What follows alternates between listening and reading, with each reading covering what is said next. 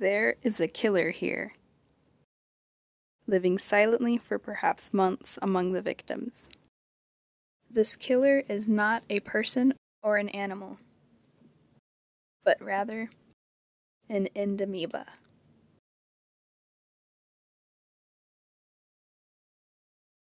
While at least 8 species of entomoeba can infect humans, only one can cause invasive disease. This protozoan parasite is known as Entomoeba histolytica.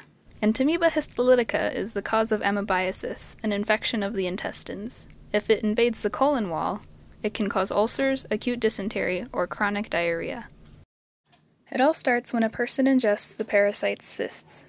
The cysts travel to the small intestine where they undergo excistation. During this, a single cyst divides into 8 trophozoites, the mobile form of the parasite. From here, the trophozoites travel to the colon to colonize. Now they undergo encystation, where more cysts are created. And finally, the cysts are excreted by the patient, perhaps several million cysts per day.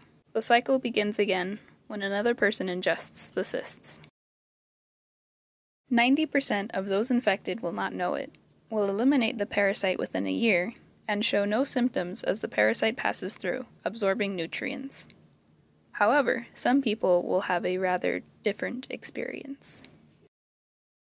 In these people, the disease will progress into amoebiasis, with the invasion of the intestinal lining.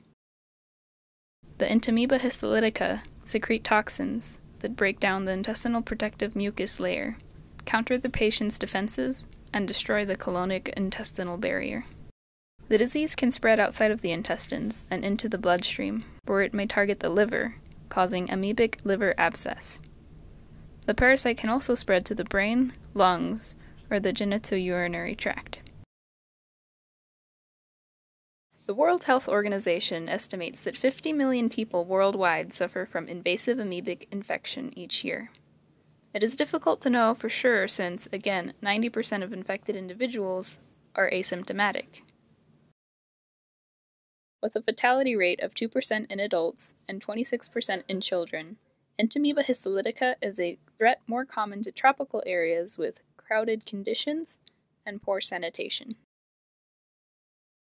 The incidence of amoebiasis is higher in developing countries. Entomoeba infection is as high as 50% in parts of Central and South America, Africa, and Asia.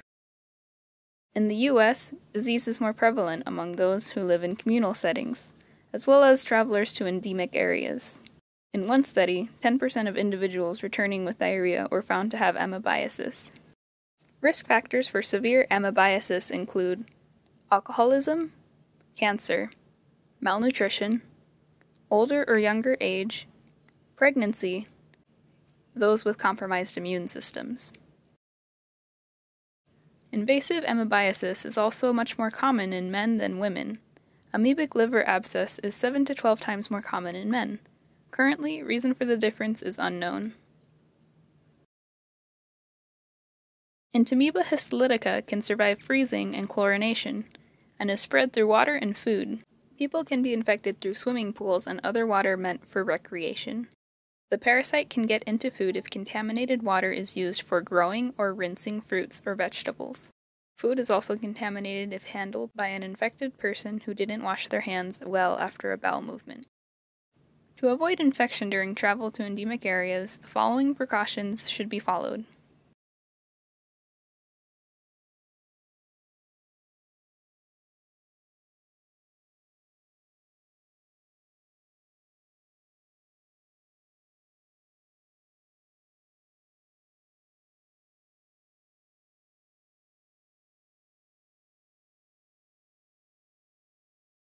Amoebiasis is the third leading cause of death due to parasitic disease globally. The invasive parasite causes up to 100,000 deaths per year. Today, it is unknown what triggers Entomoeba histolytica to invade the intestinal walls of some people. Microbiologists think that perhaps they do this to create a more spacious environment in which to invade the intestine.